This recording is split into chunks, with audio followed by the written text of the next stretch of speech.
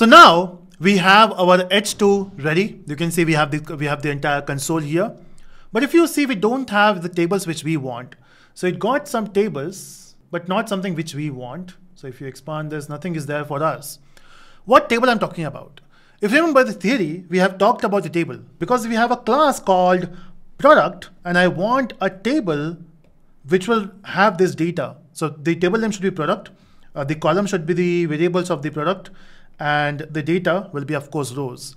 So how do I get that? How do we create this table? And for this, we have to do some changes in the code. The first thing you will do is we'll make the changes in the, basically we'll create a repository layer.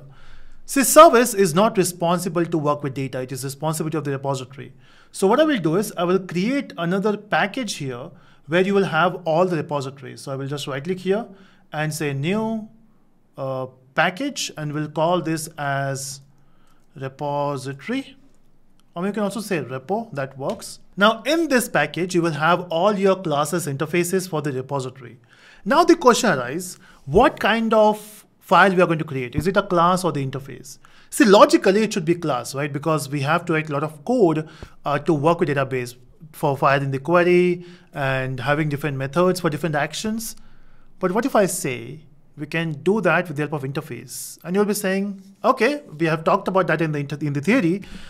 Spring Data JPA will help you in that definitions. And yes, so what you can do is you can simply create the interface here. I will say class, but we'll select interface here. And we'll name this as product repo. Okay, now simple interface, nothing fancy. Now in this interface, we are going to define the methods. Oh, we can't define methods in the interface. We can using default, but we have this interface and we can declare methods. But ultimately, it has to be defined somewhere. But JPA will take care of it, or Spring Data JPA will take care of it. We don't have to worry about those definitions. But what should be the method names? Let's say I'm not even mentioning the method names. Let's keep it blank. But one thing I will do, I will just say add repository here. Remember when we talked about controller, we have on top of that, we have add controller. On service, we have add service. Repository layer will have add repository. It gives some extra features to it. But since I want Spring Data JPA to take care of everything, what I will do is I will extend a class called JPA_repository, in which you will mention the primary key. So basically you have to mention two things. First, the class name which we are working with, and second, the primary key type, which is the integer. So just these two things and our job is done. Okay, what are the methods? Let's skip it. Let's say if we don't enter it, let's see what happens. Now that's one thing we have done with the repository. Next, in this service, I'm going to use this repository. So I will say come back here, and we got the product repo. Let's create the repo as a reference variable, and let's say auto-wired. So that will get this object. First of all, we don't have a class, right? So Spring is responsible to create the object of this class or this interface. So basically someone has to create the class of it, and then Spring will create the object of it. And who's that someone who will create a class for it? It is your Spring Data JPA. I'll go back here, and now since I don't want this, I will just comment this part. We don't need those things. And when you say get products, who is responsible to give you the products? Let's see. I will say repo dot. The moment I say dot, can you see that we have so many methods? Now, mind you, we are using that repo variable, which is the type of product repo. And in this interface, we don't have any method. Still, when you say dot, it is giving you a lot of options. Question arises from where you're getting all these methods. If you go back to repo, we are extending with JPA_repository. Now, this particular interface has all the methods which we are getting there, right? If not in this, if you see, we have also, it also extends list repository. This has some more methods. If you go to CRUD repository, this has some more methods. If you go to repository, this has nothing. But yeah, but you got the point, right? So we are getting all those methods because of this JPA repository, which I have mentioned here. So let's go back here and let's see which method will help us. So find all looks like a method which will give the list of products, and that's what we want. If you can see, I will say find all. Okay. Next, we need to replace this, and as I mentioned before, right, we don't need to write all this lengthy code once we start using JPA. We want a product based on ID. So I will say repo dot find all. Okay, not all. I want one. So I will say find by ID and pass the ID here. But it is giving you an error. It returns an optional. So I will say, or else return me a blank object. That works for me. Next, we have to add a product. So of course we don't have that now. So again, I will use the repo to add the product. Now, which method we are going to use? So if you can see, if you scroll down, some method should be there, which looks good. Yeah, save looks good, right? So I will use save and pass the object. No errors, we're happy. Update, lengthy code, right? Let's remove everything. Repo dot. Now the thing is, we don't have any method called update. If you see, if I click on, if you type update, there's nothing. The only method you can use is save. For both, for saving as well as updating, we use save. So what this will do is, it will check if the data is there. If the data is there, it will update. If it is not there, it will create. As simple as that. Delete, no lengthy code. Just remove this. And we can say repo dot delete. Delete by ID, because we have to pass an ID. So I'll say prod ID. And our job is done. It's so simple, right? Look at the code here in the service. We don't have any hard-coded values.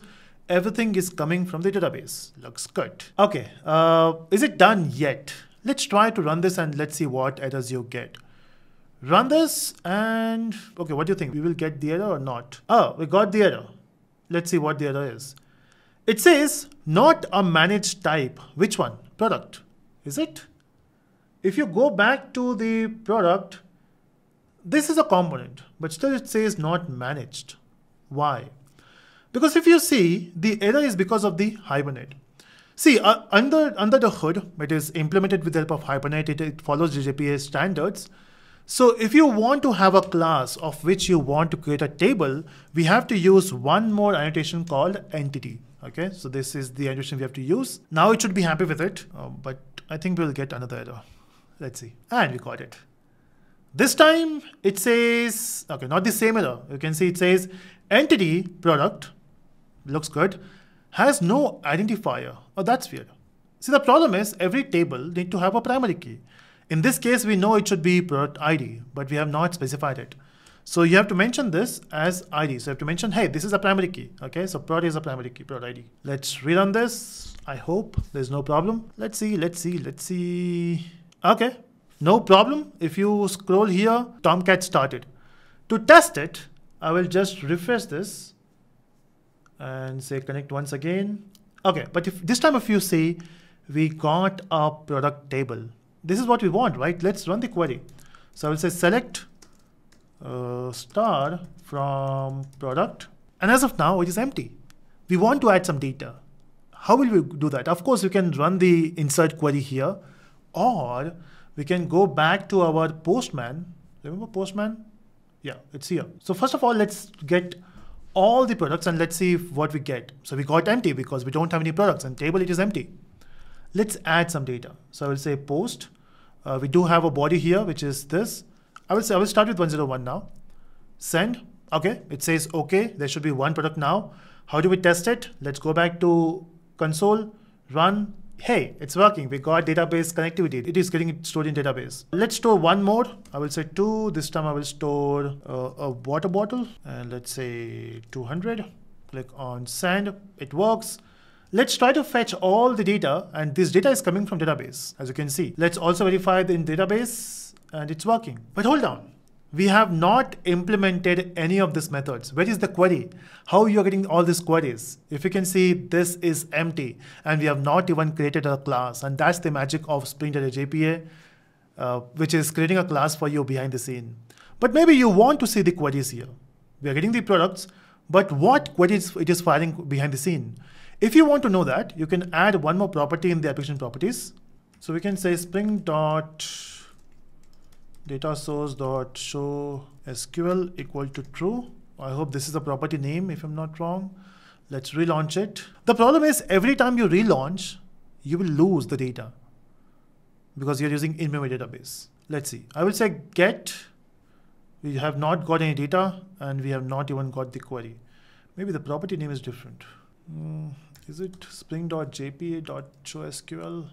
Okay, yeah, it is showSQL. If you can see, it is actually creating a table for us, right? So this is the query I'm talking about. So for every query now, so even if you say, let's say if you want to say get all the products and see the query here, it says select query.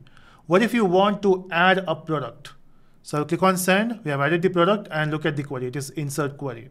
So that's how basically it is working behind the scene. We can see the query as well. What if you want to change the username password of your H2? We can do that. So I will say spring.dataSource.username, and let's say the username is Naveen, and spring for the passwords, I will say spring.dataSource.password. I will say the password is Telusko.